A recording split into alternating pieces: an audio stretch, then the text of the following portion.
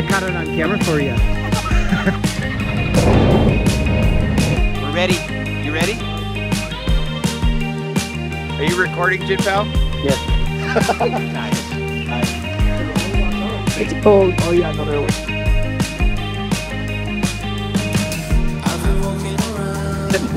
Like cold water.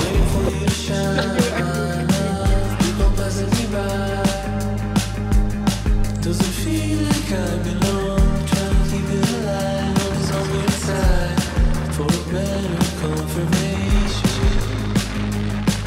Yeah, I'm heading for the station and I can feel love is real. Now you try if you're willing to just come along with me. Hi, I am Brandon Pierce and I am a student at Westminster High School in Westminster, Colorado. And I'm Dakota Hall. We are both students in the Aerospace Engineering program here, and this year we had the most amazing opportunity to work with NASA on a year-long industry-sponsored project. In July of 2022, we attended the NASA Impact Science Team meeting in Boulder, Colorado. There we learned about the impact study from the heads of the project, Vidal Salazar and Lynn McMurdy. We also had the chance to talk with a number of college students. That 0C on the 3rd, 4th, and 5th, you can see how long it's taking that front to propagate and pass through the area.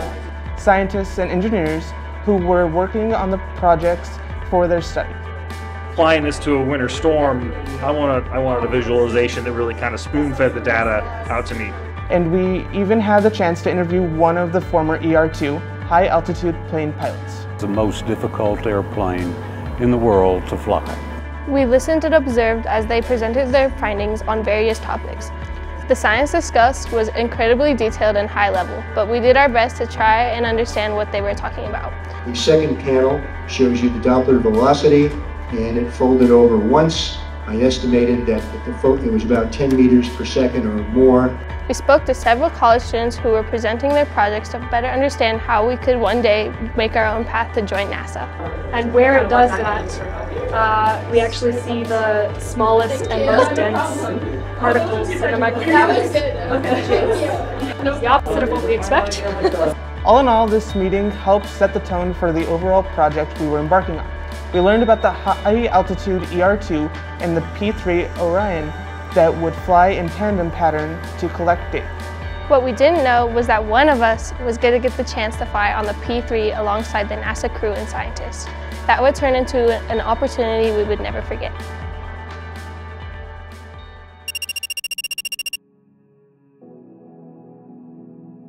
I'm Lynn McMurdy from the University of Washington, and I'm what's called the principal investigator for the project called the Investigation of Microphysics and Precipitation of Atlantic Coast Threatening Snowstorms. As a principal investigator, I oversee the entire project. So I have a large team of scientists that work with me from universities and also from NASA Goddard and other NASA institutions. And we do everything for this project. We are designing how to do the observations or observational strategy, how to analyze the data, how to make new scientific breakthroughs with the data. I also was very involved in the planning long before the project came along. So I almost do everything, but I let other people do all the nitty-gritty, and I get to see, kind of stand back and let the great team that I have do all the real hard work of the project. So the project is IMPACTS. I'm the scientific project manager for this campaign. So IMPACTS is a campaign that is managed by NASA, and we're trying to understand the microphysics of precipitation, specifically the snow type precipitation. So IMPACTS, is a multi-agency, multi-facility campaign. We are deploying all the way from people from all over the United States, and we have some international collaboration as well. But we have universities throughout the United States participating in this campaign. They bring their expertise to the campaign. They bring their instruments. They bring their students. They work with us to collect measurements of snow-related events. My name's Aaron Pina. I am an associate program scientist at NASA headquarters in Washington, D.C. I help in the running of NASA Earth science programs. especially related to weather. If we think about some of these measurements that are required from the planes, we think about, so on the wingtip, they're called wingtip probes. The probe is what's used to measure cloud droplets. So if we think about the size distribution of which the CDP, the cloud droplet probe, occupies, that range is something like 2 to 50 micrometers. Mechanical pencils are either 0.5 or 0.7 millimeters in diameter. That's the lead in that diameter. That 0.7 millimeters is 700 micrometers. So 700 microns. And if you think about something like the cloud droplet probe measuring 2 to 50 micrometers, you could fit something like 10 to 15 of those little droplets that we're trying to measure across the diameter of the thread that comes out of this mechanical pencil. Hello, Jen. Is it possible for you to tell us what you do in this campaign?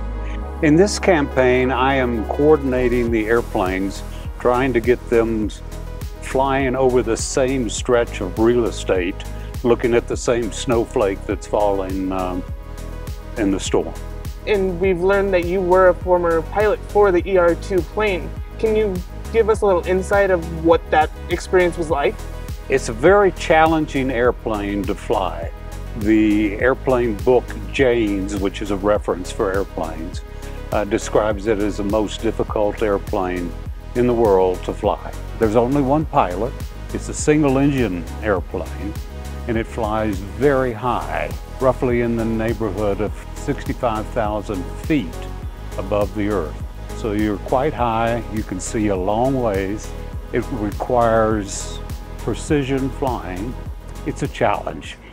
Why were you interested at first? So obviously, since NASA is the big astronautical stuff, why would you bring this to NASA in the first place? Well, NASA, it's interesting, and not only do they go out in space, but they're also interested in studying how the Earth, the globe, where we live, works.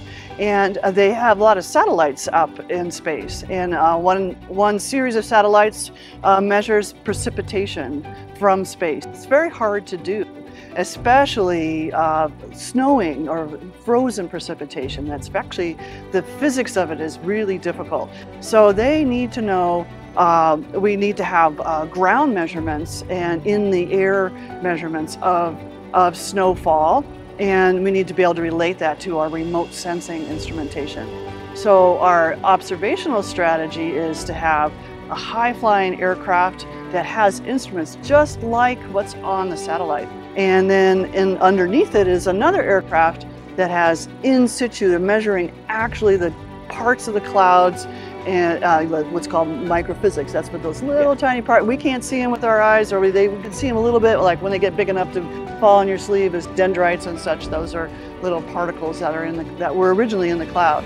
So we need to relate those two together. With aircraft, we can tell it where to go, and we go over and over again, so we get a lot of variety of measurements. So NASA's interested in being able to improve their measurements from space. And I'm interested in storms. I love storms. I love any kind of storms, and I especially love them when they're raining or snowing or anything fun like that. So that's why I'm involved. What is the purpose of impacts, and why is NASA so involved in weather when we've seen them be so involved in space? Space, yes. NASA is known for space research. We have astronauts.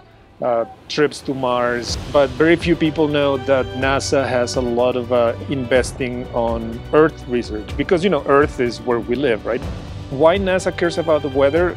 Because the weather affects you and affects me, affects everybody that lives in the world, not just the United States. NASA is interested in understanding better the weather patterns that are affecting us. Impacts is a very specific campaign because we're trying to understand how much snow falls in the ground. Right now, you see in the Weather Channel, for example, you see forecasting like it's gonna fall 3 inches of snow here, or it's gonna fall just traces of snow. So the difference between traces and a few inches of snow has very important economic potential, right? So you might not be able to go to work because there's a lot of snow on the ground, but you could plan better for your day if you knew the forecast was accurate. So what we're trying to do with impacts is improve the way that we're forecasting the snow.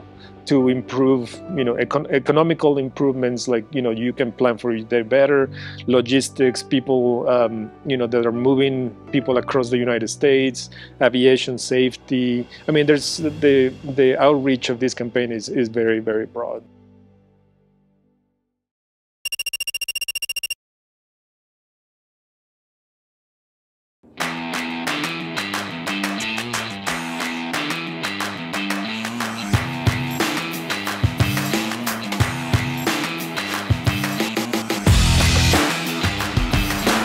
Well, you see two kind of areas up there that are lakes, is what they are. We are going to use a plane and putting our projects on the plane. This is an RB-12. Okay, it's a experimental light sport aircraft. Okay, that's the title of it. It is built by students. If you look in the cockpit there, what you won't see is round dials like we see in the movies. You'll see round dials, airspeed, altimeter, all sorts of different things, all computer screens. This is a 2-passenger. It only holds 20 gallons of fuel, but I only burned about 3 gallons per hour. We're gonna fly our projects on a plane. He's gonna pick a few to go on the outside of the plane. Ferguson, are we ready for take 2? I'm ready, and I'm gonna fly this time. Yeah! All right, thumbs up, ready to go. We test the kids' equipment. Go! You get in a car, you just turn the ignition on, put your seatbelt on, drive away. Right. Well, we do 3 major checks. Okay. External pre-flight, which I've already done before my first flight. Right. Then we do the engine start. Then we taxi over there to do the engine runway. Okay. So there's really 3 checks we do every single time we fly. All right, grab your headset there. Okay. Good check. Let's put it on. All right, so the passenger brief is that we need to get out, unhook yourself, make sure you take your headset off. You go that way, and I go that way. You don't go that way because the prop could still be spinning. Sounds good. And fire bottle between us, we need it. If I raise my hand, that means I've got to make a radio call. Ancestor 394 Sierra Papa, Centennial Ground, pass banded Challenger on Alpha. Correction, follow Challenger on Alpha. All right, we'll turn the master switch on. Yeah. See ya. Come on back. All right, we'll get it down. Ready? Come on. I'm coming.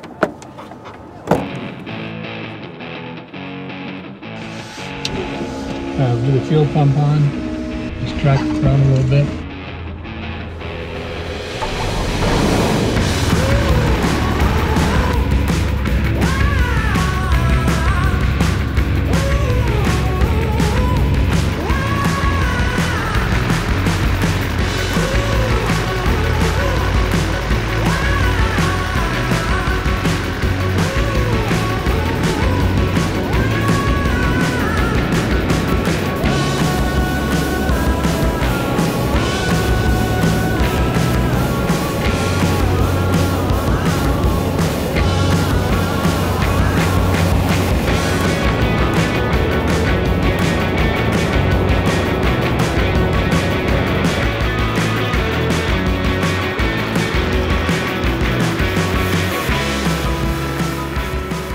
See the runway? You can see he's out there. So we can actually follow him on the air.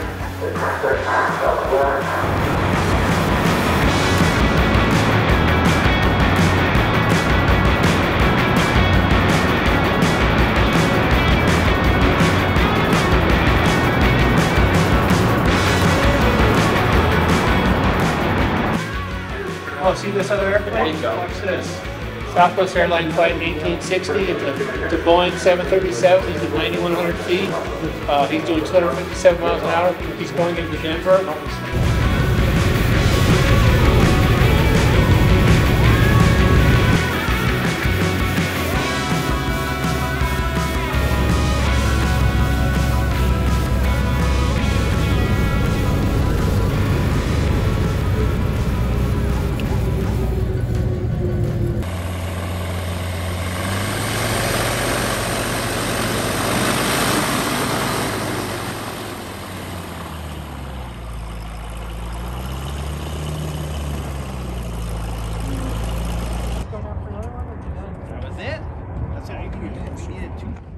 What did we think, Mr. Ferguson? That's fun. Did we have fun? It was great. Yay! Our first ever flying on an airplane experiments. Made it. Yay! Congratulations, everybody.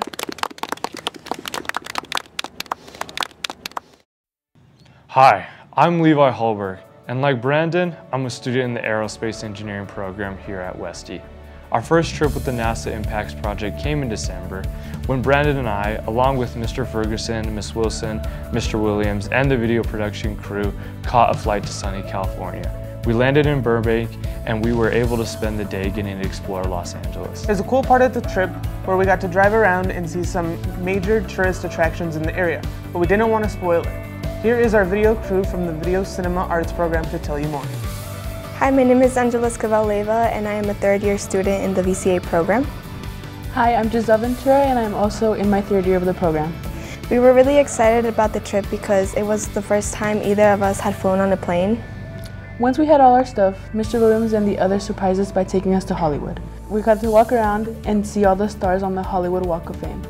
We stopped at the famous TCL Chinese Theater to see the handprints and autographs. And we even saw them getting ready for a Disney movie premiere for the new National Treasure film. We also got to drive around downtown LA. We went to Beverly Hills and even drove up to the Griffith Observatory where we took lots of pictures with the Hollywood sign and the city. We never thought we would ever get to see so many cool things that had to do with our film program on this trip. At the end of the trip, we even got to go to the Santa Monica Pier, right at the end of Route 66, to see all the things happening there. We even got to put our feet in the ocean. It was really cold. So that's it for us. Back to you, Levi. That was such a cool part of the trip, and the water was really cold. Anyway, after we toured LA, we hit the road to drive to Palmdale, California to start our project at the Armstrong Flight Research Center. This is where we would be for the next 3 days, and we were so excited to get to work. Every day we drove there from our hotel to meet Vidal. After clearing security, we were allowed into a giant hangar where they stored and worked on planes used for the Impacts project. No kidding, this place was huge. They had 5 different planes inside. There were 2 ER-2s, NASA's DC-8 Airborne Science Laboratory, and the Queen of the Skies, Sophia. Sophia, or the Stratospheric Observatory for Infrared Astronomy, is a Boeing 747 SP aircraft modified to carry a 2.7-meter reflecting telescope. It was there in preparation for retirement, and we were fortunate enough to get a personal tour of this beautiful plane before it flew to its final destination at the Pima Air and Space Museum in Tucson, Arizona. That was very cool, but not as cool as getting to talk to all the scientists and engineers as they work to get the ER-2 loaded with all the scientific equipment they need for the upcoming impact flights. Everyone was incredibly nice, and they were willing to talk to us and explain what they were doing on the project. Here we are at the Armstrong Flight Research Center. We hope you enjoyed as much as we did.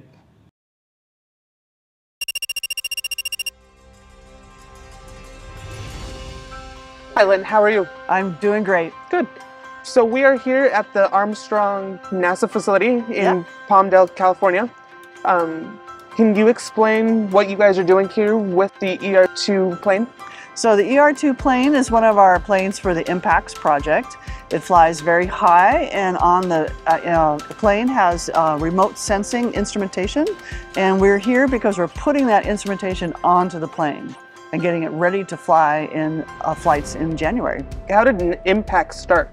Well, impact starts as an idea and a discussion between several scientists, like, wow, we really need to know more about snowstorms and how the snow is distributed inside the storms and why is it distributed in these narrow band structures. We really need to make measurements. So we thought there was an opportunity, what they call a call for proposals. And so my other team members and I wrote a very large proposal, gathered other team members, like people who had expertise in particular instruments, put it forward, crossed our fingers, and thankfully we got selected. Do you have any words of wisdom for the future generations who want to go into something in the engineering realm? Oh, this is exciting. So I have lots of words of wisdom. One of them is to be passionate and excited about the world. There's so much to learn and so many things that the younger generation can bring. So we always tell people advice, you got to get your fundamentals like the sciences and the math.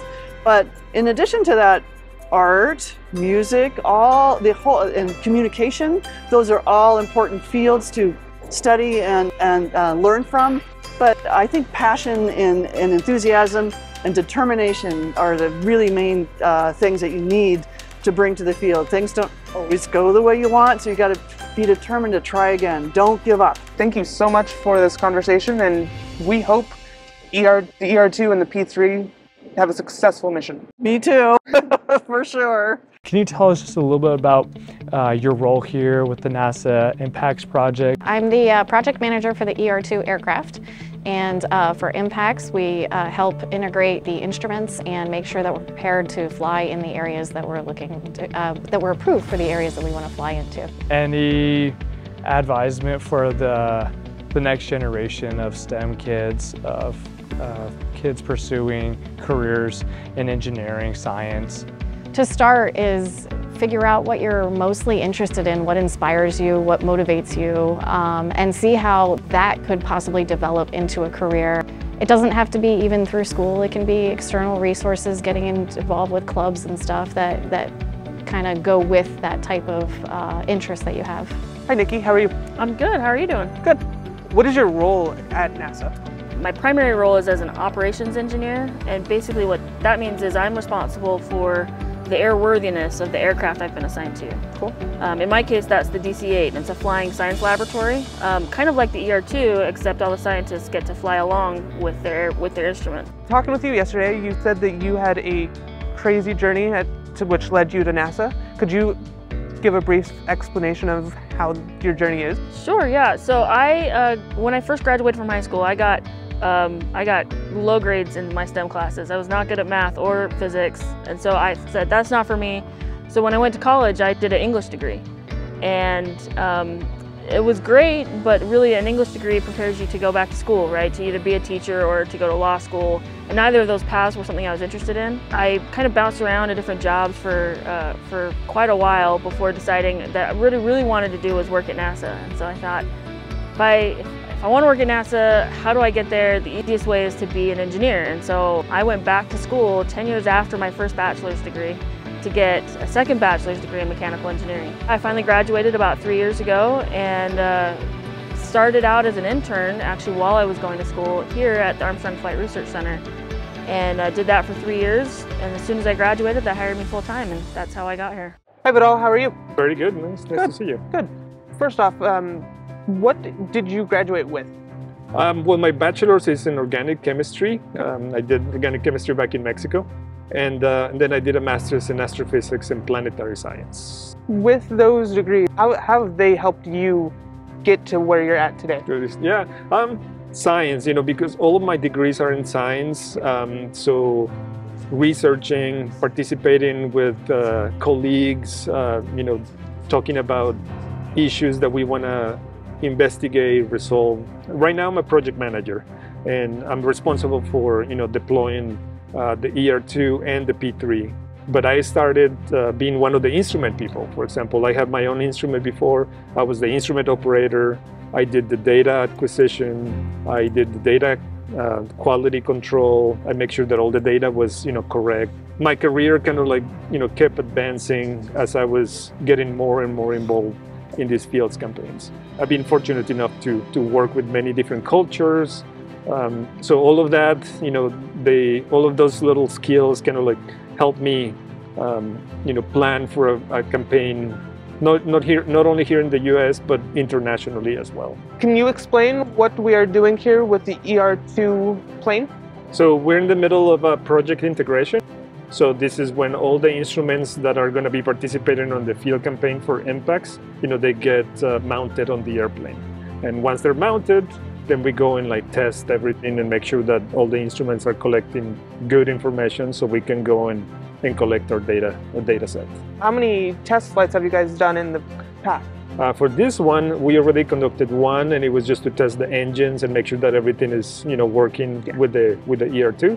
And again, once the instruments are mounted, then we'll go ahead and maybe fly another 2 or 3 missions just to make sure that all the instruments are collecting really good data. You were talking about how many institutions and universities gets their instruments installed on the ER2. How do you guys go with having those scientists get their instruments first, seen and installed? Each instrument serves a purpose. So So for example, the ER2 has a lot of laser type of instruments, radar type of instruments. So depending on the scientific objective, in this case, impacts is about snow bands, snow formations, clouds, and precipitation. So we have a lot of instruments that measure clouds, measure precipitation, and they work and they develop this instrument, and then they put it in airplanes like this.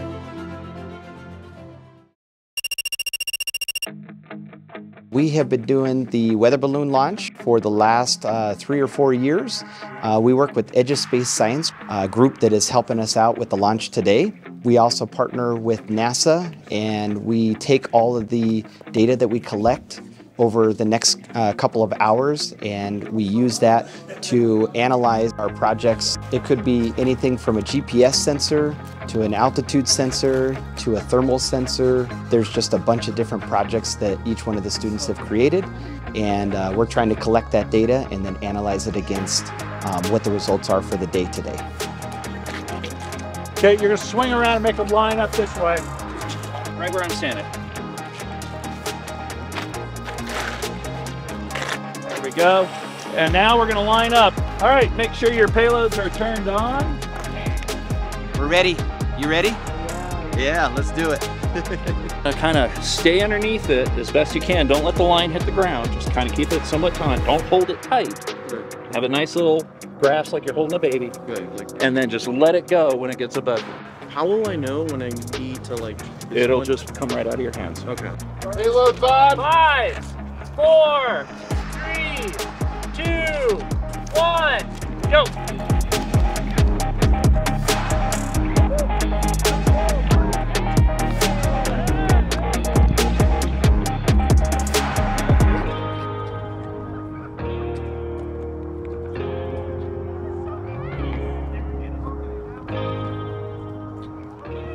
All right, nice job, everybody. That was a wonderful launch. So now what we're going to do is we are going to go retrieve it. If you are coming along for the actual retrieval of it, just make sure that you guys are following those 2 cars, okay? So I'm gonna follow him. It is Mr. Jim. He's got the red jacket on right there. So that is gonna be our leader. When we get out in the middle of nowhere, remember, service kind of gets a little spotty out there. So there's gonna be a big line of cars going out there. You need to kind of make sure that you're staying really close to the group.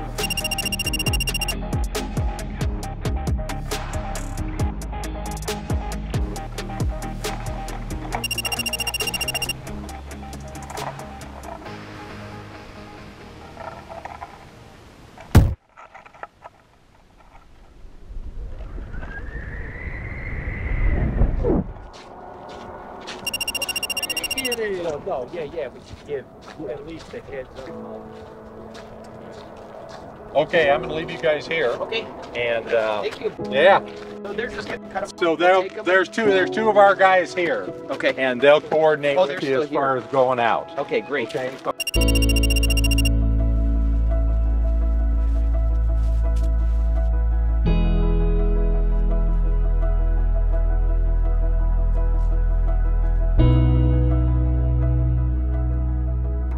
NASA guy, he's going to take all of your guys' collected data, and I'm going to send him a couple of projects, and then he's going to analyze those. Those will be in it, so they'll get to meet him. How did your guys' project turn out? Pretty good, I guess. I mean, it's fine. Yeah. Nothing happened to it. I mean, something's shaking in there. That's to be expected when you drop something from 60,000 feet. 90,000 feet. You guys made it to like 92, I think. Bye.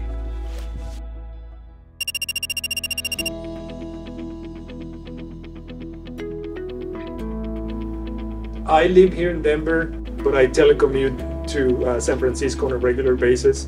And whenever I have meetings or whenever I have to be in the office, then I travel to San Francisco. The balloon took off from Deer Trail. We have 2 plots together, right? So one that goes up and one that goes down. And if you notice, the balloon starts over here and it ends over there. So the dynamics of this area are completely different from that area, right? So you want to separate them from up and down. So then you can start looking at like what happened when the balloon went up and went down. And the first thing that you can observe, is this big temperature inversion. So you launch the balloon from here, and immediately the temperature dropped from 4 degrees to -4. So that was a big temperature inversion. So that was your first observation, the temperature inversion. When you remember that day, how warm was it that day? It was very cold. It was really cold, right?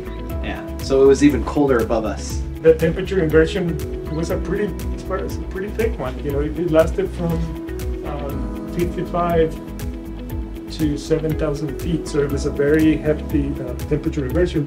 And then as soon as you hit about 7,000 feet, you get into a lot of turbulence. So what do you think that was? Wind and clouds, maybe clouds. So it's very important to when you're making those measurements, this day was cloudy, this day was rainy, so you can explain a little bit better. You might be already like hitting the cloud base, and cloud bases are usually very turbulent, especially in the winter time. And then what happened over here? The balloon, the temperature went up, and then it dropped down, and then it went up again. So the temperature went down, and then the balloon went down, and then went up. So the dynamics of the atmosphere are very complicated, right? But inside of the cloud, there's convective processes that push the air up, and then the air, of course, has to come down on the other side. So maybe your balloon got entangled in one of those convection flows that pushed it up, and then suddenly pushed it back down, and then slowly went up again. That observations, all these little things, we're observing just from a single plot, just from the temperature versus altitude plot. Could you imagine if we had more instruments? Can you imagine all the things that we can tell about the atmosphere and all the things that we're observing? All that information, we want to use it for benefit, right? So like for impacts, we're trying to forecast better how much snow is falling, right?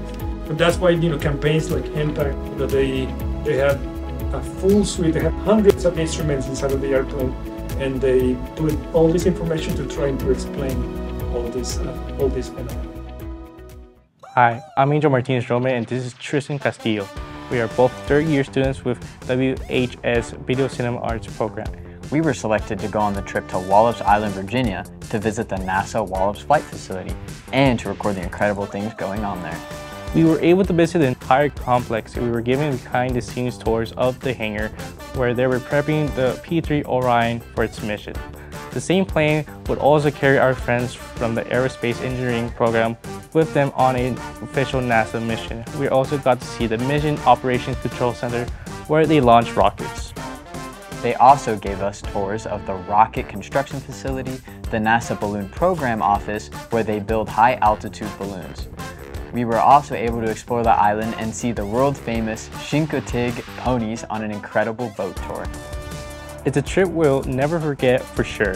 Here are Dakota and Leanna to tell you about what it is like to fly on the P-3 Orion for an actual NASA science mission. It's not fair that we didn't get to go. Next time, pal. Next time. Thanks, guys. Don't be too sad. 8 hours on a flight without snacks isn't all fun and games. Trust us. Yeah, but I'm not gonna lie, it was pretty cool. I'm Leanna Rowan, and Dakota and I were super excited about going on the P-3 Orion flight. We weren't so excited about waking up at 3 in the morning to do it, but that's the sacrifice you have to make for science.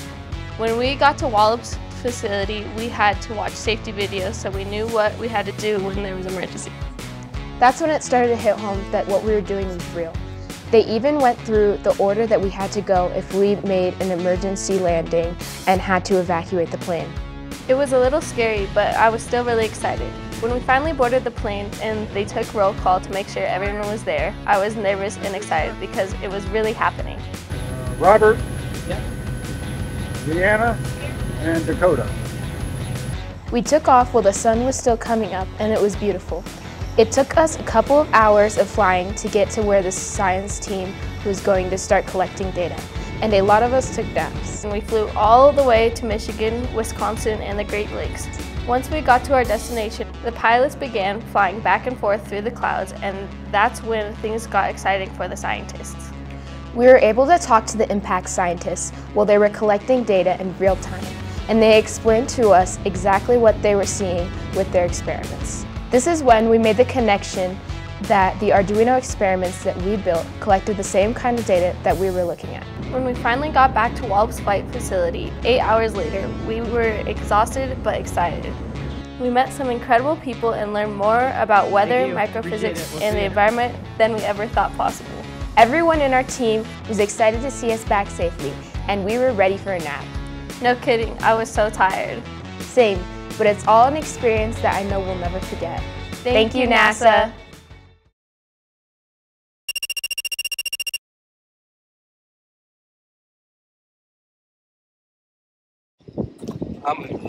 It is very early in the morning. We are already here and it's 4:18 a.m. This is dedication. Let's roll. Fidel, why'd you make us get up this early? I know it's too early. It's way too early. They said I have morning bread here. Yeah. The coffee hasn't kicked in at all. There's the rest of our team coming. Here's home.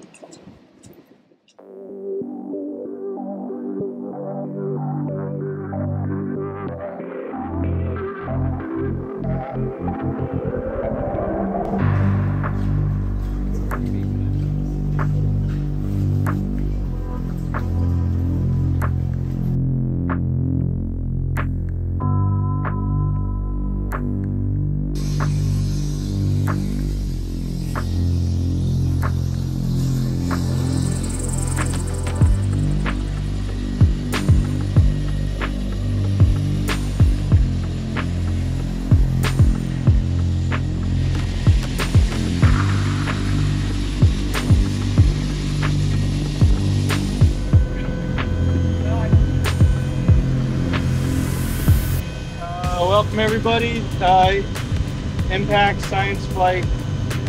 Oh wait. This is where we're going today. We're heading up to Michigan. We'll go up there, we'll do probably 6 back and forth. If the ER2 can take off, any updates on those things, we can give a call at 6. So we may or may not be with the ER2 today. It doesn't change anything for us except it'll make it a little easier to keep our timings exactly. Dancing procedures, for those who have been flying, we won't go into detail about it. Just remember you got the placard on board. Keep your hand out, check which side you get out. If we do have to ditch over water, you're just going to get out into the raft. And there's your emergency suit. And then keep in mind, you'll get on in the emergency suit, then you'll put on your Switlick, which is your life-preserving vest, and stand by. So we'll hop out into the raft and wave at the rescuers. Dakota Hall, Westminster High School. How do you feel about this mission that we're going to complete today? Nervous and excited. Nervous and excited. Embarrassed. Diana, how do you feel about this mission? I'm excited. As excited as Dakota? That? More excited than More excited. I love it. I'm going to zoom in on you.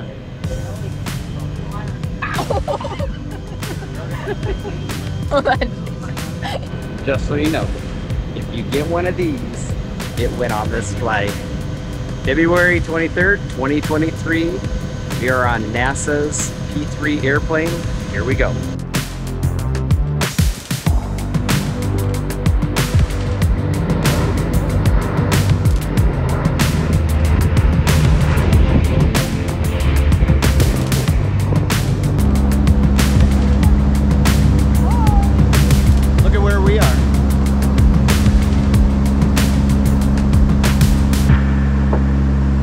This right here is actually just the visualization for our flight track. So this is basically just waypoints that will fly out to the area that we're going to be doing our, basically a wall pattern where we fly back and forth at different altitudes.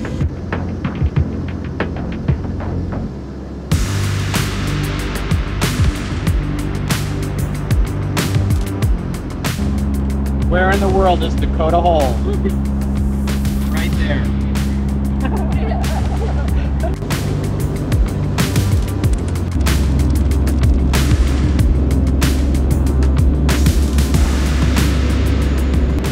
in Ohio anymore. We're in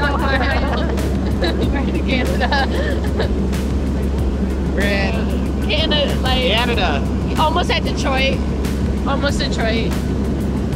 Are you guys ready for the bumpy ride now? Yeah. Is this where it gets bumpy? Bumpy and we go on a roller coaster ride? Yeah. Yeah? Free tequila chips. Here we go. Pure white, huh? It's just pure white. Oh, there's that. That's all you see.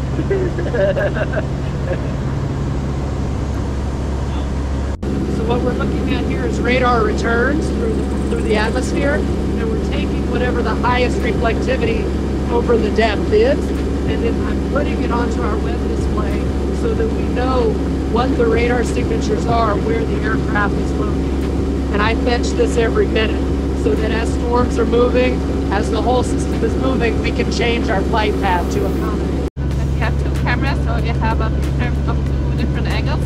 So we have a normal image and one kind of a inverted image. We can see a little bit more detail. So she was just saying hers is very similar to his, but they're in seconds. So that was so this is like longer term kind of. I think so, yeah.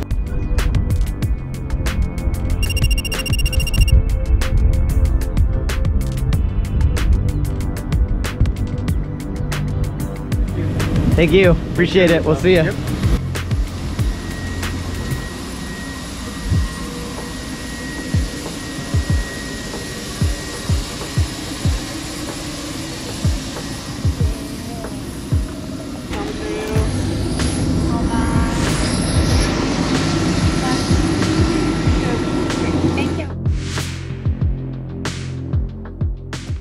What's the difference between flying a regular plane and like this plane, like in this condition? What do you say? Well, the biggest difference is this particular project impacts usually flies in weather that most planes go around. You guys probably weren't on the radios, but the ATC would say, hey, there's moderate to heavy precipitation along your route for the next 100 miles. Let me know if you want to deviate, because that's the standard plan, is to go around this kind of stuff. So that's really the biggest difference. What do you think like the most interesting thing about being a pilot is? You get to see a lot of the world. And so the things you look at in Google Maps or the things you look at on a globe or on a Mercator projection, you actually look down and you see it for real. So we've flown all over the place. I do pilot training. That's my full-time job. So I'm here to support NASA as an additional co-pilot and learn all these things that John has to say, because this is what I usually do. I'm teaching pilots how to fly. So that's where I spend most of my time. I love flying. I would say cloud surfing is the best part of our job. If you're going to be looking down at the earth, just looking down on clouds, it's like cotton balls. It's so beautiful. She's our aircraft expert, our adult supervision. Science. How would you advise these fine young ladies to maybe wind up someday in your seat? Always maintain a will to learn. I mean, it's not about the grades or the study, get an A on the next test. That's important, but it's the natural urge to go look that up, whether it's TikTok, YouTube, whatever. I still do that. I still go look stuff up. The guy downstairs will bring something up in the science, and I'm like, I don't know what a dendrite is. What's a dendrite? No, I don't. I had a very different route. I had no intention of doing it when I started college. I just wanted to go get my business degree and then go off and do that. But this is where I ended up, and it became my passion. Thank you guys for your time. Thanks for suffering through 8 hours of It was good. It was really long legs out. We were expecting so much worse. Like I said earlier, we were like, I was like, we're gonna die on this airplane. If it makes you feel better, my family, every time I tell them I'm doing this, they're like, are you gonna make it back? Oh yeah. I think we'll make it back. Yeah. Thank you guys for such an awesome experience today. So we appreciate it. So what made you want to get high school students kind of connected with this project? You know, I wanted to bring this kind of opportunity to you guys because it's something that happened to me as well. You know, when I was in my first year of university, I also had the opportunity to do something like this. Not at this level, because, you know, this is a major campaign. This is, 2 airplanes. There's a lot of people, a lot of scientists. I wanted to invite you guys to be part of this because I want you guys to fall in love with science as well. And, we need more people like you guys to be, in love with science and participate in science. So I'm hoping that this experience gives you like a different view of how wonderful science is, how wonderful it is to participate with all these people, talk to the scientists, and experience what work for them is. And it's, it's not work, it's just like they're having fun every day. And you get to experience it, right? Just like, how you guys were flying on the P3. We penetrated clouds, we were seeing how the cloud particles were coming into our instrument. This is a flying laboratory. We're flying, we're taking samples. We're not mixing things, but we are making real-time observations. And that really got me excited. And it still gets me really excited. I'm really happy to, participate, and I'm really happy that you guys were able to participate in it too. Yeah, I definitely feel like that more interactive experience is really what gets you wanting to do and learn more about this kind of field. It was my purpose to bring students to this campaign to make sure that, this experience gets translated to you guys. I kind of saw you in the summer earlier in the Boulder trip, and I noticed that and like also yesterday, there's obviously been a couple issues and things that didn't go as planned. So I want to know, like, what kind of is going through your head when things aren't always going as planned? Oh, that's a tough thing. First, you're like, your mind goes blank, like, what happened? And then you have to calm down and think, okay, what are my alternative plans? So you do have to think on your feet, and luckily I'm not alone. It's not like I have to think of everything and I have to make all the decisions right now. I usually look to the rest of my team, especially the mission scientists, the other scientists who are like, what can we do instead? If we can't fly when we want to, but we can fly this other time, what kind of science can we get? Okay, we can get something good, let's go then. Even though it's not my favorite time, so that could be one problem. We could have a problem with the aircraft. We designed before we started the project what we call a go, no-go chart. So there are certain criteria that need to be met, and if they're not met, then we're not going to go. And that does include particular instruments have to be operating. It's a hard thing, like to be faced with something less than ideal, but we still go ahead and try to make the best of what we can work with. And you actually get to experience a little bit because you flew. We took off at 4 in the morning, I remember. We took off at 4 in the morning. I mean, getting up at 4 in the morning, getting ready to go fly, getting ready to go and collect your measurements at such an early time. It takes some effort. But you guys showed up over here and super excited and willing to do everything. It's just it's very it's a great commitment to science.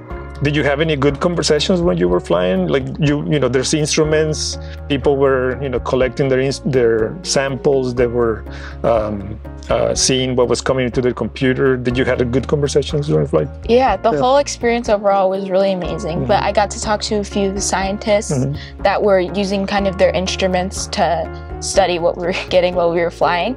And I got to talk to someone, they were studying basically like the particles in the snow and like all this other cool stuff. And they talked about also how there was like water in the air and it was below 0 and somehow it still like wasn't frozen.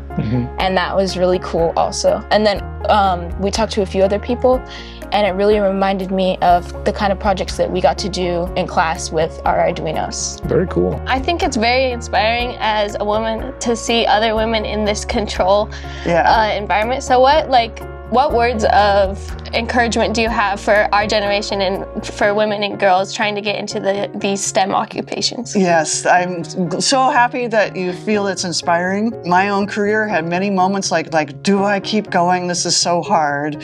And I kept thinking, no, I need to stay here. You never know where I can do next, and maybe it'll inspire the next generation. It takes a lot of determination and perseverance and being able to deal with things not going your own way. I also found along my pathway, you just keep talking to other people and identify others you can work with who treat you with respect. So it wasn't everybody that was like that, but I did find the ones that did. And I said, I'm gonna work with them. And so I don't feel completely alone and lost in this. So find your peers. And what's really inspiring to me is when I look at your generation, there are a lot of women among there. So there's a lot of people who can be supportive. So, and it can be any gender, any person of any background can be a supportive person, and just find them and work with them. And so my advice is takes perseverance, do the best, do the much background as you can to be strong so that you're a good scientist, you're a great scientist. Don't give up on that part, but look for others that you can talk to and lean on to support you in those tough times.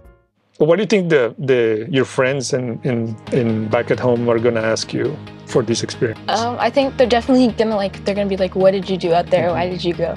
And I know like they won't really understand like everything I tell them, but I'm gonna definitely tell them like I got to fly on this really amazing plane and meet lots of amazing people who are doing things that I'm doing, but in a much larger scale. Yeah. And it's just really, it's really inspiring to see That's that. awesome. That makes me feel really, really well. And I think it's a mission accomplished for this, this experience for you guys. So I'm really happy that you guys had a good time.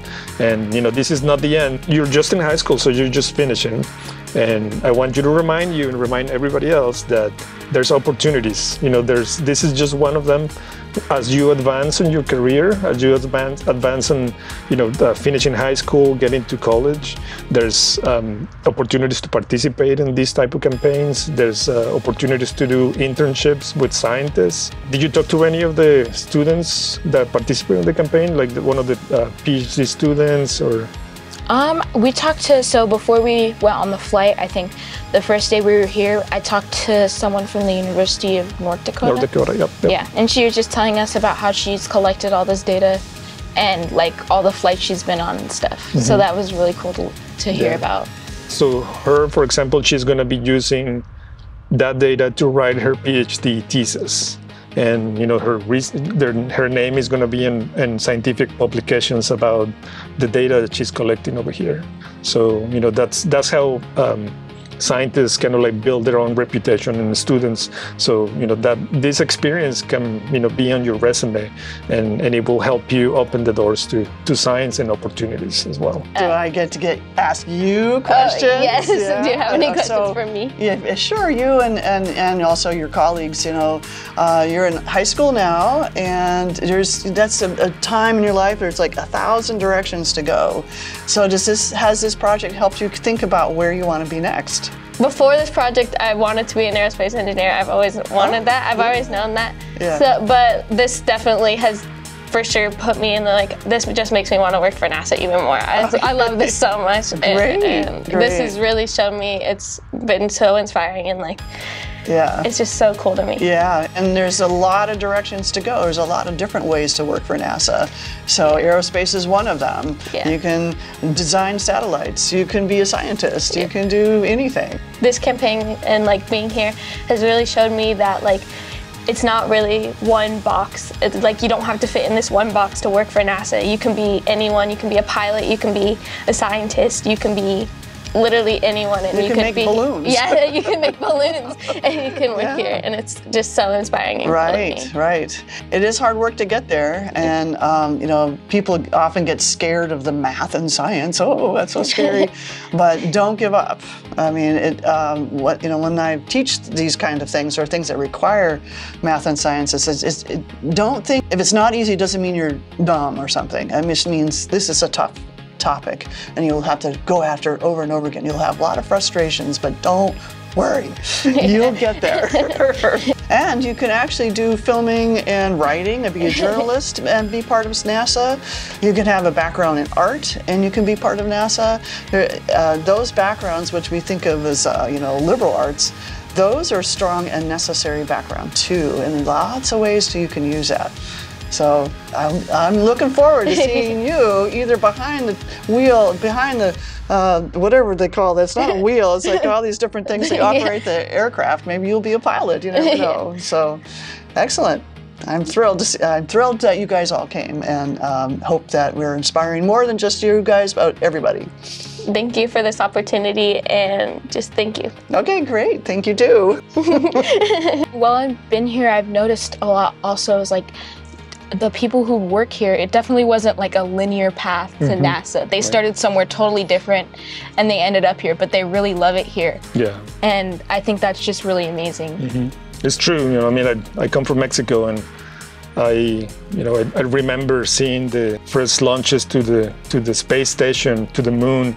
I remember seeing them on TV, and as a little kid, and thinking like, well, I wish one day I'm gonna work for NASA, and you know, I'm here, so it's kind of like a dream come true, and I'm so excited, and I'm trying to bring that excitement to you guys. You guys are the next generation, so I hope you can take us to the moon, to Mars, and beyond. Thank you. Yeah. This experience has been really inspiring. I mean, our pilot the other day, I thought that was really cool that she was like a woman. I know. Yes, yeah. And also, I just think your story is really cool as well. So that just like anybody can do what they want as long as you can work for it. Right. If you want to give any advice to the students nowadays, it's just do what makes you happy, and if it makes you happy, you know, the happiness radiates around you, and success will come your way.